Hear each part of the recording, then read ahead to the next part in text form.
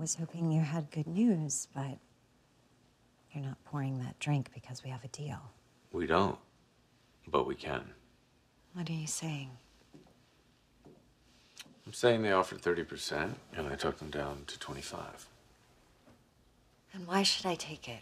Because he's not the one dragging this fight out anymore, you are.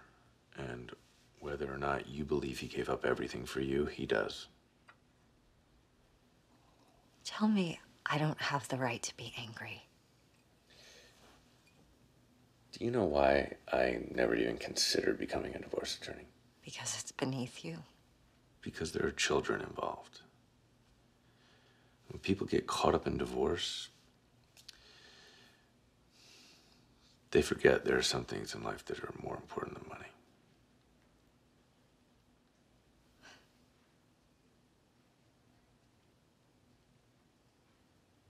Okay, Harvey.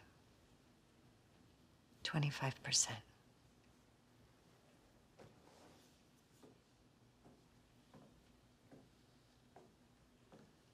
You know, you're not exactly the Harvey Specter I was expecting. Is that a good thing or a bad thing? A good thing. You're not exactly the Lewis's sister I was expecting. Is that a good thing or a bad thing? A good thing. Definitely a good thing. Would you like to take me home tonight? I would. But I need you to sign that first. Why is that? Because then you won't be my client anymore.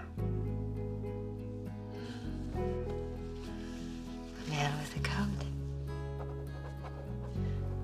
Maybe you are a white knight after all. Come on, let's get out of here.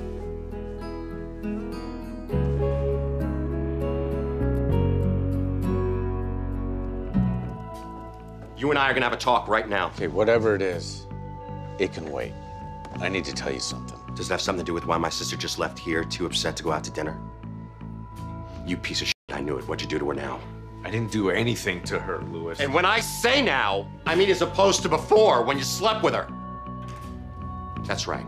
Donna, the one you tried to steal from me at dinner the other night, told me. Calm down. I didn't try to steal anything. You made a promise to me! And even after I told you about when Esther and I were kids and the boys used me to get to her, you still went ahead and betrayed me. Lewis, it had already happened. And I was just now about to tell you. Bullshit. You were never gonna tell me. You were gonna keep it to yourself to the day you died. Lewis, you have to believe me. I swear I was just about to tell you. What you're about to do is get your ass kicked. All right, watch yourself. Don't threaten something you can't handle. You don't think I can handle you? You also thought I was too stupid to find out, but I did find out.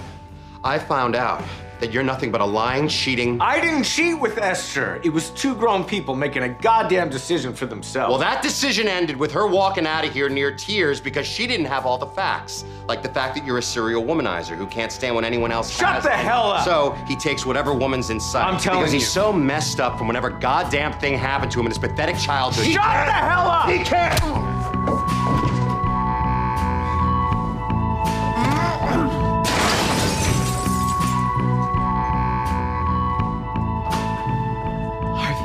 Get away from me. You get the hell out of here. Looking for the money I supposedly gave Eric Woodall? Want to save me the trouble and just admit what you did? Now, where would be the fun in that? Fine. Keep playing your games, but this time you're gonna lose. Why, because you think you convinced Woodall to give me up? Yeah, he came to see me. Said you tried to get him to turn me in. What I said was, you're an arrogant bastard who spent his life manipulating people. And you're the loser who only cares about competition. Not my fault you can't beat me. I can this time. Oh, I don't think so, pal. Because he turns on me, I turn on you. If you're talking about 12 years ago, let me remind you, we were both part of that deal. Yes, we were. All three of us were. You, me, and your brother. You leave my brother out of this. Not a chance. And you don't leave this Woodall thing alone. By the time I'm done, all anybody will know about 12 years ago is you gave me a tip and made sure your little brother profited from it. I didn't give you shit. You tricked me into giving you inside information and then blackmailed me by giving Marcus money he didn't even know was dirty. That may be the truth, but they're never gonna hear it from me. I'm afraid they just did. That's it. Yep.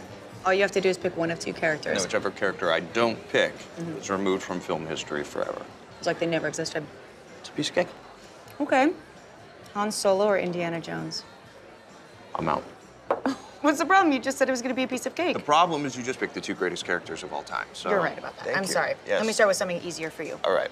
What's your Sundance? Check, please. Yeah, we're done. No.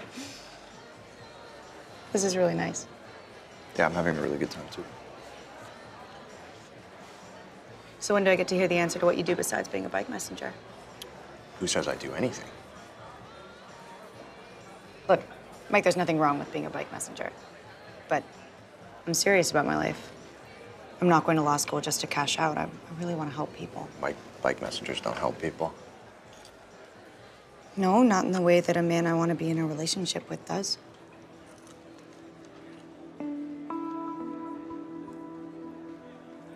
Well, then today is your lucky day. I knew it. Where do you go? You first. Where do you go? NYU. Columbia. I win. Hi, I got a delivery-free Zoltan Friestmeister's son. I'm afraid there's no one in this office with that name. I'm afraid you're mistaken. Really? Yeah. Because I'm willing to bet that there's no one on this planet with that name. Okay, fine. If you could just point me towards Kumquat McGilligutty's office, I'll be on my way. Jeez, I certainly did not bike down here with 2 fictitious deliveries just to tell you what a great time I had last night. Good, because I have a lot of work to do. So if you could please just hop on that little bike of yours. and go. Yeah. You finished flirting with Quicksilver here. You might want to get down to INS. Hector Suarez just got taken in. His visa's expired. They're going to send him back to the Dominican Republic. Hey, maybe I can help.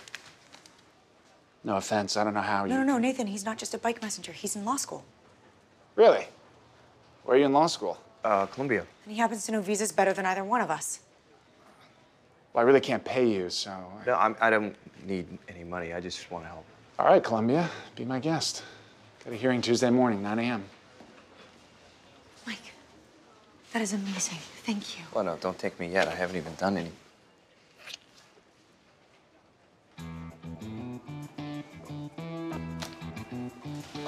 This might not be relevant, but I actually saved Kumquat McGilligutty's life this morning, so I'm gonna go do some work. Thank you. Go ahead and order. Connolly's running a little late. He should get here at 10 past. You're not giving an interview. I wasn't trying to keep this from you. You didn't exactly CC me on the memo. Very well. You want the truth? I don't particularly appreciate being muzzled. I suggest you don't think of it as muzzled so much as keeping you out of jail for the rest of your life. And what would you have me do, Harvey? Take a week in St. Bart's? Because that is not going to happen. I know that's not going to happen. You're on trial for murder. And because of that, a tender offer has been made on a company with my family name. And with all that going on, the fact that I haven't made a statement defending myself is bullshit. It's not bullshit. It's smart. Of course you see it that way. You think I'm guilty. I've told you before, it doesn't matter what I think. But if you think saying you're innocent is going to make people believe you, it won't. Because you know who says they're innocent? Everybody. Every day I keep my mouth shut, our stock takes a dive. And that makes me vulnerable. I get it. You want to convince the world you're not responsible for these murders so you can keep control of your big oil company. That is not what I said. Well, that's how Cameron Dennis is going to make it sound. Ava, you're on trial for your life. This company is my life. And that's exactly what it's going to look like. A greedy oil exec clinging to her money factory with her blood-stained hands. Very well. You've made your point. Now, I suggest you find a way to get me out of both situations, because I am not losing control of my company to Tony Giannopoulos.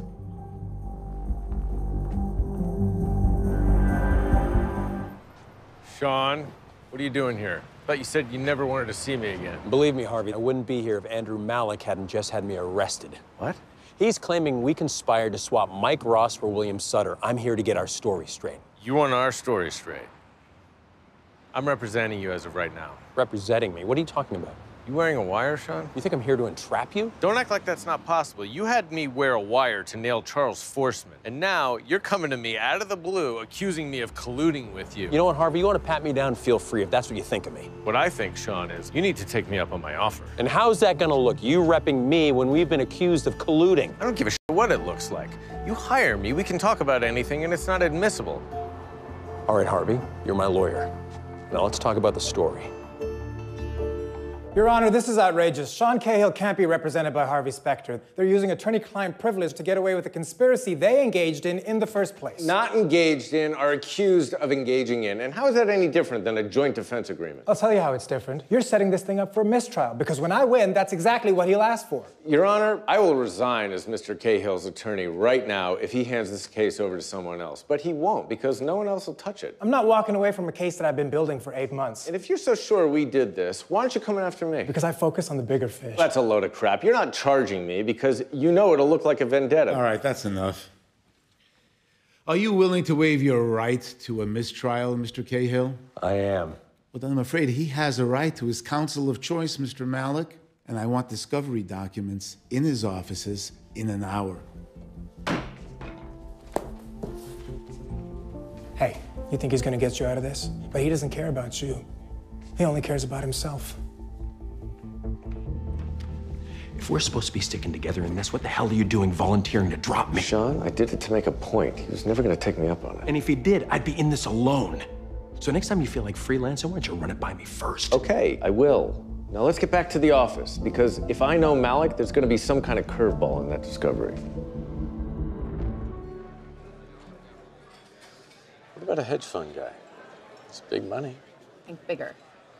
Obama. I'm not going to land the president as my first client. Fine. You don't think you can? You're not going to manipulate me into trying to land Obama. Well, it better be somebody like that, or Jessica won't give up on her early buy-in bullshit. What if I got myself a sports guy? The very fact that you call it a sports guy means it's a no. Harvey, just because I don't know sports doesn't mean I don't know you. What are you talking about? If I'm going to change Jessica's mind, I can't just land someone. I have to land someone you couldn't. There's no one I couldn't land. You think I don't know about Beijing? That's his word against mine. Oh, well, guess we can clear that up right now because look who just walked in.